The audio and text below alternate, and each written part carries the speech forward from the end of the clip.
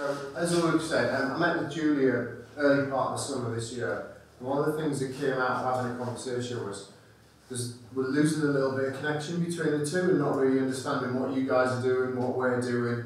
And it became quite apparent in that conversation that it was probably time to do a refresher of new faces, new people. I'm sure Francis, Margie and Ulrich will probably be able to critique this better than anybody and probably throw bits in that I've not put in here, particularly on the history. But really just to give you an overview of what we do, how we do things, and for you to think about when we're looking at potential projects going forward, is a way for us to tie in with you guys, and is a way for you guys to tie in with your projects and research into what we do. So matching that up. So very, very quick history of the organisation. So the Henry Doubleday Research Association was what Garden Organics' former name was. Our founder, Lawrence Hills, was a real sort of pioneer at the time, and he wanted to look at how we could improve health and well-being also, and how we can improve the land. Coming out of post-war agriculture, he was looking at alternative systems, right at the birth of organic movements and alternative movements around agriculture in the UK and across Europe and the world. Henry Doubleday was Lawrence's kind of poster boy hero. He did a lot of work around, Henry Doubleday did a lot of research around looking for an alternative to gum for rubber for stamps, and he was looking at Russian comfrey and looking at extracts, and he used that. Lawrence then looked at the value of comfrey and looked at the fertility properties, etc., to build fertility back into the soil. So, being a very mild and meek man, he didn't want to call it the Lawrence Hills Association, so he named the association after Henry Doubleday. Our mission is for a healthy, sustainable world. Vision is a healthy, sustainable world that's embraced in organic gardening and growing. Okay? What we want to do is basically get more people with hands in the soil growing organically. That's our absolute purpose. That's what we're here to do. And we want to do that by promoting the benefits for people, plants and communities. And that's the key bit that we tie into all of this now. So, the picture at the top is Lawrence and Cherry, his wife. Our organisation started in 1954, formally constituted in 58. And really Lawrence was testing all his ideas. We had a site down in Bocking in Essex, and he was doing experiments on a very small scale around organic principles, practices, looking at the use of comfrey, looking at fertility of soil, really developing his knowledge and working with people. One of the things that Margie and Francis have been doing for us is looking back at our members' experiments over the last 60 years. We were pretty much at the forefront of citizen science, the protagonists of it, but at the time, Lawrence was quite frustrated because academia wouldn't accept it as studies, it wasn't scientifically robust enough, but that's one of the things that we continue to do. And interesting, when you look back at our newsletters and our members' experiments, the stories and the conversations that go on. And I'll talk a bit more about members' experiments going forward. But what we did was, Lawrence's passion was for comfrey. He bred and grew comfrey for different varieties. He tested its properties and he looked at how it worked and what it did for the soil and what it did for kind of all sorts of agricultural and horticultural benefits. He named them all Bocking, so we have Bocking 1, 2, 3, 4, 5, all the way up to 14. And Bocking 14 was the best variety that he developed that had the most fertility properties for soil. I think Bocking 3 was fodder for animals, it was a feed and a fodder for animals. But Bocking 14 is the one that you can still buy today and is available commercially as a variety. So, 58 all the way up to 1985 was in Bocking. In 1985 we purchased the site here at Brighton and we sold the site in Bocking in Essex. And these are some of the interesting first photographs that we've got. So here you've got the farmhouse and the old entrance in. And then one of the first things we did when we came on site was we built a house, a bungalow for Lawrence and Sherry, which is actually the back end of the kitchens here. And you can see there we moved to this site with nothing. There's a horse stud, so it hadn't been farmed particularly. And it had an appeal for us to develop. The vision was to build the first organic garden that was publicly available for people to see, and it was also the vision to expand the work of Garden Organic as it was in the HCRA as it was then, and to engage with people. And we picked a central location in the middle of the country so it was accessible to all. The vision also then extended to doing more more work, extending Lawrence's research. Oh my And what we did, we brought in a really fresh-faced young person who could lead the research forward. She was only 12 at the time. And Marky joined the team and started to focus a lot more on some more scientific type research and formalising it. And I knew she'd let me off with this, but she will kill me later. It is my favourite picture in our archive. But the real interesting thing was to take it as a major research option now, is to formalise all that really hard work, dedication that Lawrence had been doing, and to make it into what he could never make it, which was the formal academia acceptance of what we were doing. Massive funding projects through MAF and DEFRA, and then obviously through the EU, through all its iterations. Looking at sustainability of organic, working with people like Soil Association, working with the Organic Research Centre, peer review publications, producing them, developing them, making sure that we're at the forefront and adding value. And also some of the stuff that Julia used to do within the organisations. Julia's an ex-employee, was looking at the outreach work and looking at the research and working abroad and how we can bring some of that together. Not so much of that going on at the moment, unfortunately. So, our members' experiments, we run them still today. We still do that part of it. It's very dedicated to our organisation. Our members engage in it. It's a members-only activity, but it's the birth of citizen science. We've been doing it for 60 years, and we've been engaging with our members to try and test and look at different ways of working. And I'm sure you've seen Margie and Francis's presentation on the 60 years of members' experiments. But it's a really interesting way that it's come round full circle to be kind of another trend around research and much more accepted. It serves multiple purposes. It's great for our members to engage in it, but actually it provides a bedrock of knowledge development. We find out things, we test them in public, we figure out whether they work. That knowledge then goes into some of our training programs, some of our development work, and actually goes out into the wider world. And there's many things that have come as positives out of the research that we've been doing. The ideas started by coming from our members, asking questions, and that's something we want to get a little bit more back to. We still take a nod to it, but it's a really interesting way to be driven by the people who are at the coalface, who are gardening and growing all the time. And that's one of the things we want to develop and look at it. So where do we go forward? Our research team, unfortunately, we couldn't sustain it. Most of you, we found a home. It was brilliant. There was the home over here in the university for it, and it sits better in some respects in that way. But there is something where we can work more closely together. We have practical feet on the ground that go out and test, whether that's programs, projects, members' experiments, 20,000 members, 40,000 people following us on social media. We have reach and breadth. So if you're thinking about research that needs to go out to the masses, there's a very good way for us to kind of help and coordinate around that. We want to increase our collaboration with academic research departments here in the university with CAWR, within Coventry University wider, and with other academic establishments wider still. It's part of our psyche, it's what we're here to do. We need to think laterally around how we can do that. And partnering up, I don't think the last time I ever wrote a funding bit that said, who are your partners? You know, it's almost half of the course now, you must have partners. So for us, that's really important. And we want to take those practical research outcomes and make them embedded in people's psyche. So the high-level research is really good. We've got to try and work out what does it mean for Fred on his allotment and how can he use that knowledge in practice. So that dissemination down. So we can look at that breakdown quite interestingly and take that level of knowledge from yourselves or other academics and push it down and say this is what it really means and this is what you really need to change in practices. We want to continue and expand our members' experiments programme, and that's something that I'm looking at the moment, looking at external funding to allow us to do that. And we want to increase the communication of our research out. How do we get more people to understand what the current research is? How do they make that practical application? And I think we're in a unique position to conjure at that.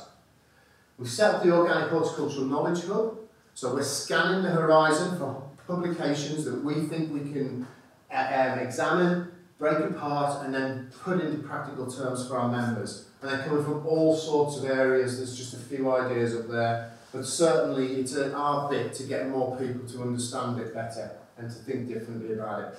people have different levels of access to it as well through our website and through other areas. So again, a really interesting thing for you guys to think about. If you have a funding bid that says, how do we get the core research into the public opinion? There's a way to do that with working with us. So, the bits of the area that I look after, Master Gardener, Master Composter, huge outreach programs, okay, developed over a number of years now. Master Composters started it, Master Gardeners followed on, basically training individuals in the community to deliver knowledge on a peer-to-peer basis to the general population. We're looking at all sorts of angles now. We get involved in health and well-being, childhood obesity, behaviour change within people. We're working with drug and alcohol rehabilitation. We're working with food insecurity. There are a whole raft of ways that we deliver this programme and the breadth that we cover. So again, something for you to think about around testing. How do you go out to people? How do you talk to people in general? These programmes are really effective at getting people engaged in geography areas and also in the country as well. Some of the things that we've been concentrating on over the last 5 years around physical and mental health work. How can gardening improve the physical and mental health of people? And Margie's been leading some work for us around growing for health, but we've also been pioneering that work up in the prison at Rye Hill, looking at rehabilitation, but also on our horticultural therapy programmes as well, which run from here and elsewhere. And one of the key things we've started to look at is working with the social and horticultural therapy unit within Coventry University, working with students, understanding a little bit how we can support and help. And again, a great way to look at some of the more natural environments and how you can use that to improve people's physical and mental health. We try to write in evaluations into everything we do, and I know that we go to different departments within the university depending on who we need to do, and it kind of quite funny to me. I always say, oh, we get independent evaluations done, and I keep putting Coventry University independent evaluations down. You wonder how independent it becomes. But the reality is, where we like to put in evaluations. We need to prove to the world, particularly if we're doing a pilot project, that our work is valued, it's got substance behind it, and it's not just us saying it. So there may be times when we're coming to you and asking to commission you, can you help us with an evaluation and a project? And that's really important for us.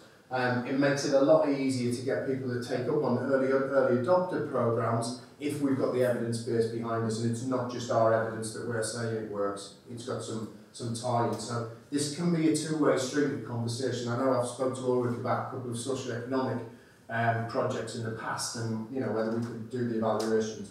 But for us, it's about building that relationship, who to go to for the right ideas and the right evaluations. Our programs work. The Master Gardener, Master Composter doesn't just work because we get engaged with loads of people, doesn't get engaged because they tell us it works. It actually's got some substance and some data behind it. And that's the kind of thing that shows the behavioural change that we impact, and the numbers up there will show you that. Rye Hill is an adaptation of the Master Gardener programme. So those of you that don't know, HMP Rye Hill is about 9 miles up the A45 towards Rugby. It's a Category B National Sex Offender Centre. So we're working with very naughty boys. We work within the substance misuse unit within that prison, so we work with some pretty troubled people. They have, as part of the drug and alcohol rehabilitation, they have their, what I call their hardwiring, their psychotherapy with the drug and alcohol team, and then they built this amazing garden with our help and support, but it's very much the prisoner's garden that they grow food in. They use it as horticultural therapy, social and horticultural therapy programs running there, and it's their headspace where they can let that hardwiring work. So if we can adapt a programme to work in a Category B prison that houses sex offenders in the drug and alcohol rehabilitation unit, I'm pretty sure we can adapt the programme to go into any environment. And that's got all its own special outcomes and benefits from it. But the programme, that's been reviewed by Geraldine Brown within the Social Justice Unit of Coventry University. So there's another link to you guys in the wider section. Food Growing Skills London, it's just coming to an end. 5 years of lottery money and an independent funding year. This is looked at how we engage on massive scale, on metropolitan size scale, of getting into an area, working with schools, getting every school to start to grow food. We're not shy of taking on big challenges. Okay, as an organisation, we'll look at what we can do. So engaging, there's something like 2,500 schools in London. We've engaged with over 600 of them to get them to adopt onto new ways of looking at working and new ways of gardening and growing and introducing it into the daily life. The spin-off of this is now a project called Captain Planet, which is, it's funded by the Captain Planet Foundation. It's a project called Project Learning Garden. And we've got the guys, the directors over from the US right now. They're in London now, running around with Colette, my head of education, looking at how we can develop that programme even further. And that's taking the practical needs that schools have and actually translating it with kit, information, training, and getting them over that hump. Because the first thing is, oh, we don't have this, we don't have that. Well, actually, the Project Learning Garden is a real positive way. We put in around about £2,500 of investment per school to get them starting to garden and grow. The spin-offs in this area now, the next development in schools, all the kind of data, all the scientific data, all the evidence coming out of Public Health England is not only about getting kids to eat better, but it's about getting them to be more active. It's all about calories. It's about reducing the calorific input, but it's about burning more calories. And we're running a pilot project in Birmingham called Move More, Eat Well, which is working with Sport Birmingham, Sustrans, ourselves, the Northfield Eco Centre and a couple of smaller charities, local community charities based in the Birmingham area. And we're looking at getting kids more active, getting them eating better and getting them growing food. And that's where we see the schools programme, a strand of schools programmes going, is about addressing those big social issues that are coming from Public Health England and working around that idea. So for where we want to go, we continue to work in schools, we continue to work in colleges, we work in the workplaces. Margie's going to be presenting for us later this year with HSBC in Birmingham, part of their Health and Wellbeing Week. We've got a project with HSBC where we're designing 2 roof terraces and we'll be training their entire workforce to work in the garden so they sustain and run a garden within their own brand new building in Birmingham. The Health and Wellbeing agenda is key to where we drive and how we move forward in this area. And we've got a lot of experience around physical and mental health. We've got a lot of experience around looking at obesity, stress reduction, social horticultural therapy, and also we have had Master Gardener as a social prescribing model in South London. So it's a real interesting angle for us to look at. The other thing we're really into is building communities. And building that cohesion within a community, the engagement, and then bringing that big social change. And the Master Gardener programmes, the Master Composter programmes, and the now Waste Less programmes are really interesting ways to do that and to get people to engage. One of the big areas of the organisation, Heritage Seed Library. I'm sure you're all aware that over in the back end of the building where we are at the moment, you've got 800 varieties of heirloom, ex-commercial, historic old varieties of vegetables that are no longer commercially available. We're a library, we look after them, we custodian those varieties, we grow them out, we're available to our members, and the reason we do that is to maintain the biodiversity. If we didn't do it, these varieties were lost, and we wouldn't have that natural gene pool to go back to. So the Heritage Seed Library is core to what we do. It's just hopefully, fingers crossed, going to have a huge injection. We just put an Heritage Lottery bid in for the next 6 years. We're hoping that that comes off, and that's to do a massive seed search nationally. We are aware that some of our older population, who were the Dig to Victory people, who are endemically connected to the land, are now getting well into their 80s. They're stopping growing. And we're really concerned that we could lose a real raft of biodiversity when those guys stop growing. So we want to do a final push to really open that up, and then obviously we do the characterisation of the grow outs and then see what we find. The reason we brought this project much further forward than we were anticipating doing, we were asked to take on a variety of broadbean. Came to us. It was 2 surviving brothers of 5 generations of broadbean growers, and they asked us to look at their variety to include into the collection. In the process of doing that inclusion into the collection, one of the brothers sadly died, and that leaves one surviving brother well into his 80s. And if he died as well and he hadn't connected with us, we would have potentially lost this variety of broad bean. Doesn't sound like a big thing, but when we've already lost 90% of our varieties over the last 50 years, that's a massive impact. And one of the things we want to do is stop that and get a handle on what's out there. So hopefully, fingers crossed, we'll be able to develop the heritage seed library further forward again, but it's a huge piece of work, so we won't be bated breath here.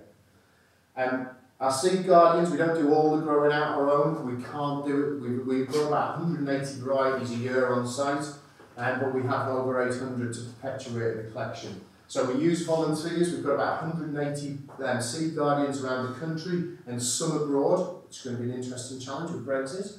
But we're heavily dependent on them to produce volume of seed for us. They're all volunteers, they bring it back in a voluntary capacity, and they grow out big varieties and do big growouts and send us back their varieties. We want to extend our heritage demonstration gardens, and one of the things we've been working with is working with potentially heritage sites around the UK to get heritage varieties on display to people. So it started with Le Manoir Casse-Saison in 2014. We helped Raymond design a garden. I think this is the Le Manoir garden here. We've started, obviously we demonstrated in our own garden. We work with Dumfries House in Scotland. We also work with Highgrove House as well. The National Botanic Garden of Wales has had varieties, and St Fagans in South Wales. And the purpose of that is to grow local varieties in local areas that are from the same time period as that property, so that they've got a living demonstration that is agriculture and horticulturally correct, not only geographically but also within time. And we're looking, part of the Heritage Lottery project will be to extend that out. So we've already got a number of National Trust properties on board. I've already got Eden, we've already got Helligan on board, and we've also got Hillsborough Castle in Northern Ireland on board as well. So we're trying to build up this thing that you can go to a heritage site, not only see heritage buildings or heritage activities, you can actually see heritage varieties as well. It's really important about getting the message out there. We campaign. Our mantra is that if it affects our members and it's an organic issue or it's a potential issue around the environment and ecology and it's got something to do with our mission and purpose, we'll campaign. So some of the things that we've been campaigning about recently over the past few years, plant reproductive material campaign around seed legislation, pollinators and neonics, and obviously the glyphosate renewals are really important to our members. We're a voice, we're not always the loudest voice, we don't intend to be the loudest voice. Ours is to add our voice to the mix and to work with other people and other actors on that. The seed regulations, we worked across a number of actors across Europe. We connected a network together, campaigned quite heavily on it with our members. Our members worked to MEPs, to Europe, to really voice their opinion against the legislation. And fortunately that legislation was shelved and I guess we could claim a victory for it. We had a small part to play in it overall. Pollinators and neonics, obviously massively important in an organic system, or not important in an organic system in the case of neonics. Our voice to our members and our members' voice adds weight to other campaigns. So Friends of the Earth campaigns, we work alongside, there's lots of different actors involved, but we make our members aware and make sure that they're aware of what's going on and how they can stop some of this going on. Obviously the glyphosate situation, the renewal of licences and extra renewal of licences, we're opposed to it. And now through the last point on there, the organic alternatives are not always as sexy as a bottled product. You know, it's elbow grease, a bit of hard work, you can't really market that. But obviously we'd be interested in talking to people who have alternative organic solutions to this type of activity as well. Because it's all well and good saying no to things, but when people say, if we say no, what else do we do? We need the answers to be able to go back, and sometimes that's research, sometimes that's different ways of thinking. For the future, we want to look at specific topics that engage organic growers, that make them comfortable around what we do, how we lead on it. I put a leading role in European campaigning, we do sometimes, but more often than not we link with people, and maybe in the next few years we don't do so much European campaigning. I'm sure we will, I'm sure it'll still be part of our lives and we'll do that. We have a history of pan-European collaboration. We have networks across the country and across Europe that we work with. And I know that Katrina's involved in a SCEP project at the moment. Colette's finishing up an Erasmus project. So we have a lot of reach with other actors across the areas and in Europe as well. So we know quite a lot of people in different organisations. Challenge or opportunity post-Brexit? Time will tell. Time will tell. Our members and supporters, I alluded to it earlier, we've got 20,000 plus members, 40,000 supporters on social media and other channels. Then our members are loyal, they like us, they stay with us. They don't just join for a year and then leave, they join and they stay. They're knowledgeable, they've got an incredible base behind them. Our support base has been rapidly increasing, as you can imagine. It's much easier to engage with people and get people to follow you on social media, sometimes than it is to put pen to paper to join, but we're seeing that conversion start to happen on a more regular basis. Our members are responsive to the wider environment and the organic, and quite often they'll be bringing ideas to us. Sometimes things that we've not seen. You can't have eyes and ears everywhere, but we have 20,000 and 40,000 eyes and ears everywhere, which is quite interesting to try and manage and stay on top of. And everybody thinks that their voice is the loudest, but we work it out. They're still engaged in members' experiment. 60 years later, we've still got a cohort of people within our membership who get switched on by the members' experiments bit, and that's really, really important to us. And it's a solid fundraising platform. We can't do anything in this world these days without money. As an organisation in the voluntary sector, money and funding streams are always interesting and tight, but they do support us and they do that. Our current campaign in the summer this year is to continue our work around food insecurity and our Master Gardener programme in Southwark, and that current fundraising appeal is out to our members, and it's just pushing over £20,000 at the moment. So when we ask them, they do respond, and they do respond reasonably well. We want to build our membership structure. It's our core income streams is what we need to do. We want to increase our supporter numbers. Our network of affiliated local groups is what we want to improve, and we want to keep supporting organic heritage around our heritage projects. So it's really important for us to continue to develop in those areas. Our local groups, so we have members, but we also have groups that are members. So we could have one membership, which is a local group, but it could have 40 or 50 organic growers underneath it. This is one of the areas we want to really push on going forward, is to build this group network up, to build the social network in those areas so people can engage. They don't have to come to writing, they can be engaged in the organisation right on their own doorstep. And that's really key for our development going forward. Bigger network of groups nationally, better practice sharing, more access to communities, more access to projects, more access to training, right on the doorstep for people.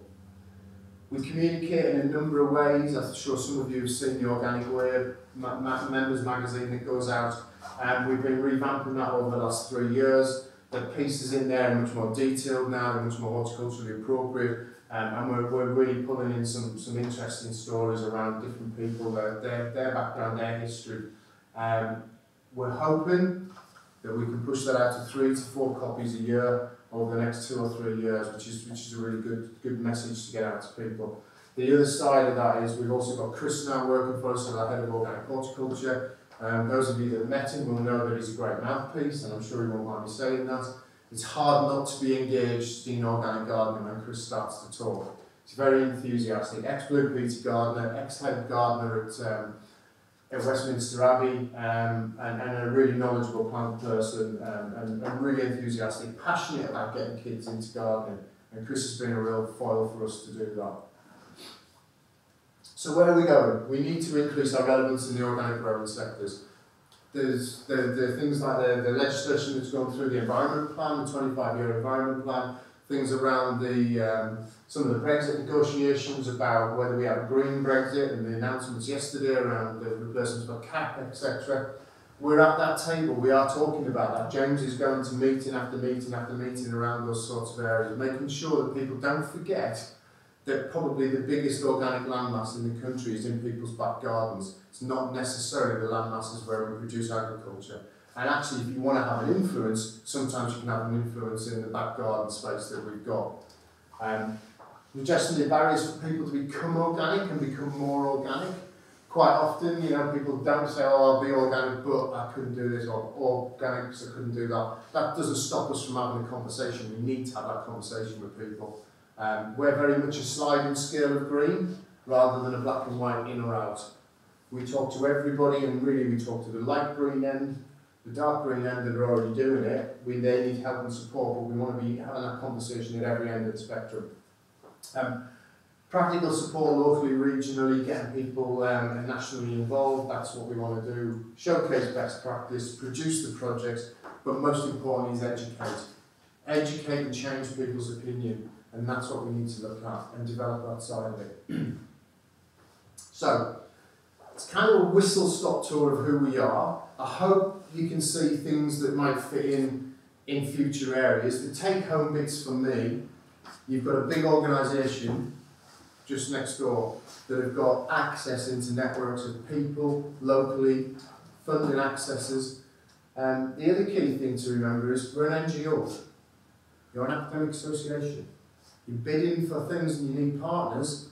Sometimes having an NGO is a real positive. We're also a company limited by guarantee. Okay, so we're a commercial sector organisation as well. Depends which hat you want us to wear. We're available, and I don't want to exploited that before. As being a commercial entity, but we are. So, from your perspective, if you want reach, you want to get knowledge, or you want to get test beds out into society, we're a really good foil to be able to do that. We're also quite knowledgeable about being able to collect data and bring data back into you as well. So our members' experiments, our methodologies around that. So there are ways where we can get general popular opinion quite quickly, and you've got access to that sort of thing. But really, from my point of view going forward, it's about communicating. If we know what you're involved in before you come to do it, then we can talk to you about how we can help and shape and possibly add value to that. And that's really the bits that I want you to think about when you come to look at funding opportunities or project opportunities. You know, A, we won't be scared of a conversation about it, and B, there's always a way to try and fit it in, and if there's an angle, we will be able to do it. We're adaptable, we can adapt our programs, but we're also quite pragmatic around how we do that. And I think that's sometimes an added advantage. But have a think, look at it. You know where we are. You can always get in touch with us through Julia or anybody else, and we can talk right at the beginning. It's easier to do things if we talk at the beginning rather than try and shoehorn something in halfway through a project. Thank you very much.